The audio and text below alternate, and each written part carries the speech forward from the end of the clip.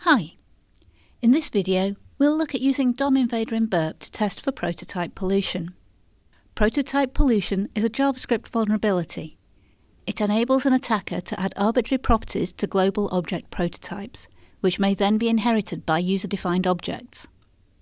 This enables attackers to control object properties that would otherwise be inaccessible. You can test for client-side prototype pollution vulnerabilities using DOM Invader. DOM Invader can automatically detect prototype pollution sources and scan for gadgets that you can use to craft an exploit. It can use the prototype pollution sources it discovers to pollute the object.prototype as a proof of concept. If you'd like to follow along with this process, you can use the lab DOM XSS via client-side prototype pollution from our Web Security Academy. Once the lab has launched, we need to enable prototype pollution detection in DOM Invader.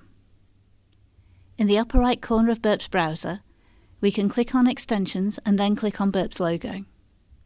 Click on the DOM Invader tab, and with DOM Invader enabled, go to the Attack Types section and toggle the switch so prototype pollution is on.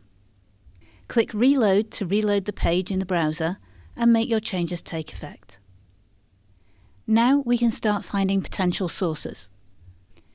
To do this, right-click in your browser window and select Inspect to open the DevTools panel. Click the DOM Invader tab and browse around your target site to identify potential sources for prototype pollution. DOM Invader will display any sources it finds in the sources list. To test a source manually, while on the page in which the source was found, expand the sources list and click on Test. DOM Invader will open the same page in a new tab. In the new tab, open the DevTools panel and select the Console tab.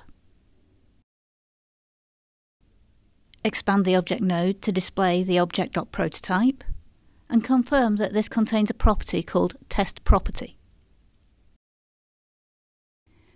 Now we'll create a new object in the console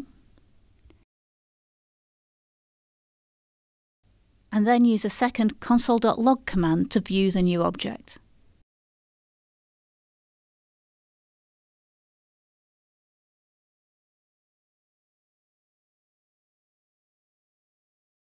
This allows us to confirm the new object has inherited TestProperty.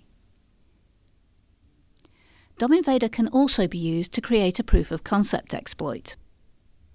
To do this, we can go back to the original page where we'd been investigating our application, and on the DOM Invader tab, we can select the source we're interested in and click Scan for Gadgets. DOM Invader will open a new tab and start scanning.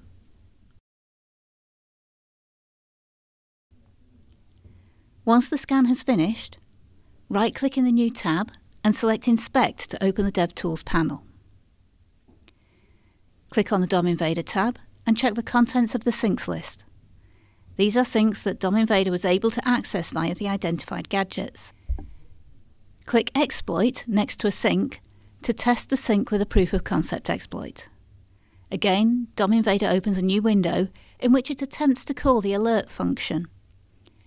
If it is able to call the function, then an exploitable prototype pollution vulnerability is confirmed.